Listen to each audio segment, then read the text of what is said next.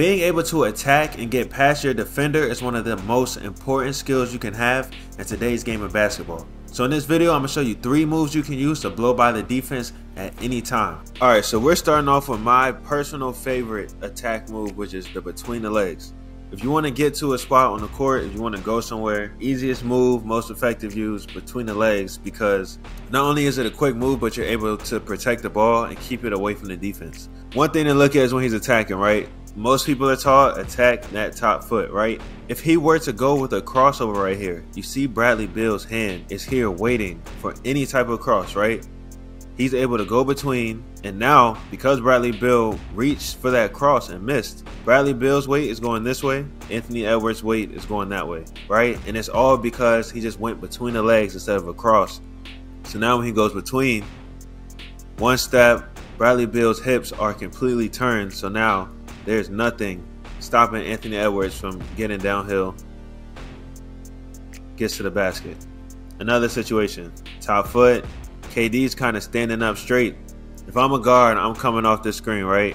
KD is standing, he's in a stance, but he's essentially standing up straight, right? Not only is he standing up, but he's hopping too, right? So he's standing up straight, he's hopping. Right here, literally both feet off the ground.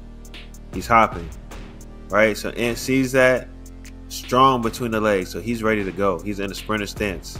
This is what I like to teach everybody too. It's impossible for KD to turn and slide faster than Anthony Edwards can just go and sprint. So as soon as he makes that between the legs, he's sprinting. KD is not going to be able to turn and slide and recover, right? So that's why the between the legs is such a good move, because it's quick, it keeps the ball away from the defense, and you can get to the spots that you need to. So here's a counter that you can do that shifts the defense and will still allow you to attack off of between the legs. And what that is, double between. Someone who does this a lot is Dame, right? So you see as he's floating here, right? He goes between. So just like in the last clips with Anthony Edwards, he was going hard to attack that top foot, right? So Dame goes between here. And when he goes between, the defense slides and reacts hard to it. So what does he do? Between the legs again, go the other way, right? So once he goes between, he gets the defense to shift with him. Now it's another quick tween going the other way, right? So that first tween, look how he pushes, he throws his weight, right?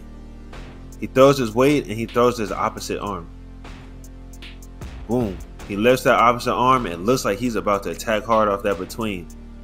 RJ Barrett bites for it. Another between. Right between the legs, right? Now here's an old clip. This is Joe Johnson. Some of y'all may not be familiar with Joe Johnson, but his nickname was ISO Joe for a reason. And here's him doing the same move. Between the legs. Defense thinks he's gonna go that way. Boom. This would be this is an easy counter. Between, got him. So we have the between the legs go, and then I showed you a way to set it up is by using a between the legs and then getting to the between the leg go again. Now I'm gonna show you how you can use that in and out to do the same thing, right? And this is something that's great in transition. Here's Anthony Edwards, right? In and out. As soon as he does a move, watch KD try to read it. He does that in and out. KD tries to slide over to beat him to the spot. Instant between the legs. Get right by him, draw the foul, right? Same thing here. Coming down in transition. In and out.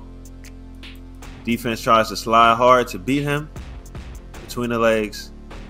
Get to your spot. Another foul. Transition again, right?